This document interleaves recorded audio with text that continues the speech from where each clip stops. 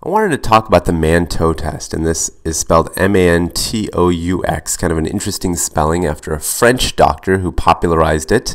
And another way you might hear this referred to is a PPD or a TST. And what these things stand for is the PPD stands for Purified Protein Derivative, and actually gives us a clue as to what we're using in this test, which is that we're using specifically TB protein. I'll put that in parentheses. And the location of the test is actually also going to be kind of a clue here with TST. This is a tuberculin, again referring to tuberculosis, tuberculin skin test. So this tells you where we're going to put all that protein, right? We're going to put it in the skin. And you may have seen this, and this is kind of a picture right here of someone doing the test. Sometimes this refers to as kind of the bubble test. A lot of people say, oh yeah, you know, my doctor injected some liquid in my forearm and it kind of bubbled up, and this is how people usually think about this test. They remember that because it's a very obvious visual. And so what I wanted to do is kind of give you an example or a diagram of what's actually happening when you get this test done. So let's imagine this is your skin layer. This is also referred to as the dermis. And below the dermis is some subcutaneous, so below the skin, subcutaneous layer, and usually in that layer, one of the most common things is fat. So I'm just going to draw that in here. This is the subcutaneous fat. So the idea here is that you're basically putting a little needle in here, which is what you're seeing in that picture on the right there, and that needle is full of some TB protein. So this purified protein derivative is in that needle. It's actually going to be injected in. So you got all these little TB proteins in here. And the volume you're putting in is a small volume. It's about 1/10 of a milliliter, so 0.1 milliliters, and you're putting it intradermally. Intradermally. This is actually an important point. It's going into that dermis layer. So it's intradermal injection. And what happens is that if you then, let's say moments later, you remove the needle, you throw it away, and now what you're going to notice is that because you put a little volume in there, a little 0.1 mLs, that is going to bubble up, right? Because that volume is going to make the skin puff out a little bit. But if I came back over some time, this protein is kind of diffused over, this liquid has been absorbed into the skin, and that bubble will disappear. So if you come back, you might see a little bit of redness because, of course, poking the skin causes a little bit of redness and irritation, but the bubble will disappear over time. So what are we hoping to accomplish with this test exactly? Let me bring up a couple of more pictures for us. Well, this test is going to help us answer the question of, has the person had prior TB exposure? Just remember that. That's the question we're trying to answer. Have they had prior TB exposure? Yes or no? And let's think about what would happen in either scenario. So this would be that they have not had prior TB exposure. And on this side, let's talk about what would happen if they have had prior TB exposure. So two scenarios. Let's start on the no side. So let's draw our skin again. So this is just as before. Let's draw some TB protein in here. And what's going to happen is you're going to have some macrophages. These macrophages are going to come around, and they're always kind of patrolling the area. They're making sure that, almost like police officers, making sure that there's no problem. And they're going to come and they're going to pick up some of this TB protein. So they're going to take it inside of themselves, and they're going to present that TB protein to another cell. This is our T cell. So they're going to present this TB protein to the T cell, and the T cell is going to say, you know, I have had no prior TB exposure. I don't recognize this TB protein, and it's going to kind of go on its merry way. It's not going to make a big deal about what's going on. So the T cell kind of meanders away. It leaves the area. These proteins over time start to get kind of chewed up and digested by macrophages, and eventually all of it is gone. And if you look on the outside, you see flatness. The skin looks nice and flat.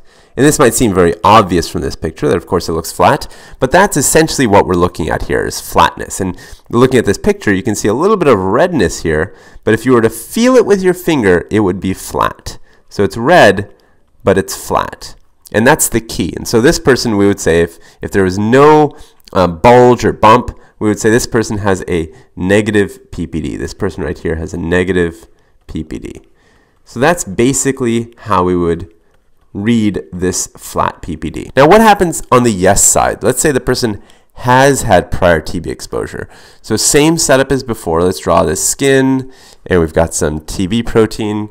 Let me draw that in here. And this TB protein is going to get picked up as before by the macrophage. So the macrophage is going to come by, pick up some of this TB protein, and it's going to, just as before, it's going to find a T cell. And these T cells are also kind of moving around. And this T cell this time is going to say, you know what? I have seen this TB protein before. And this T cell is going to start getting very excited. And this is the key difference, right? It's going to get excited. Before it didn't get excited, it just kind of left the area unexcited. But now it gets excited and it starts releasing chemokines, little chemical messages. And you know what that does?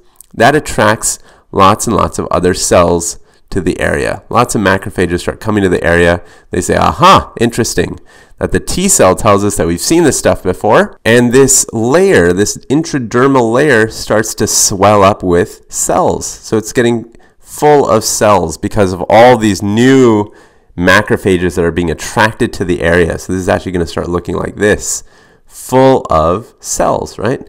On both sides. So it becomes a nice big bulge. And this is loaded with cells. Macrophages in here, maybe a few more T cells in here as well.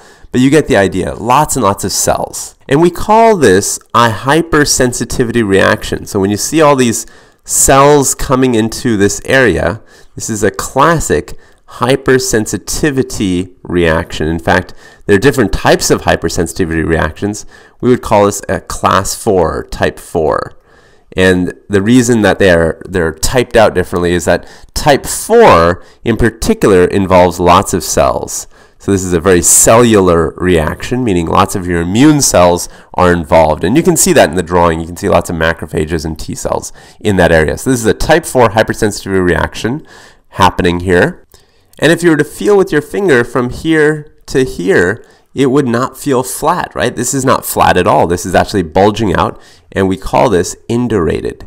Indurated, meaning it feels very firm, and it does not feel flat. So this is what you're seeing in the picture here, is that you actually can see from here to here, there's induration. So that's the induration. They're actually measuring it with a ruler.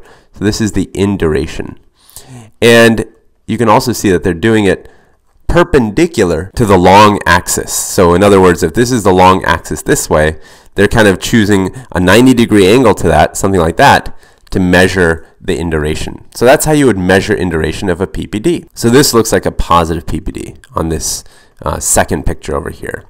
And we'll get into in just a moment how we actually decide if it's negative or positive. Now, one thing I forgot to mention is that you're going to be reading these PPDs 48 to 72 hours after you initially injected the protein. So 42 to 72 hours later, this is when you actually read the PPD. And that's very important because that gives enough time to either go flat like this or to actually get indurated like that. And one key point I want to make is that let's say you've got redness all the way around here. Do you actually want to measure the redness? No, you want to measure the induration. So just keep that in mind. Induration, not redness, not redness, because they're very, very easily confused for one another, but it makes a big difference, not redness.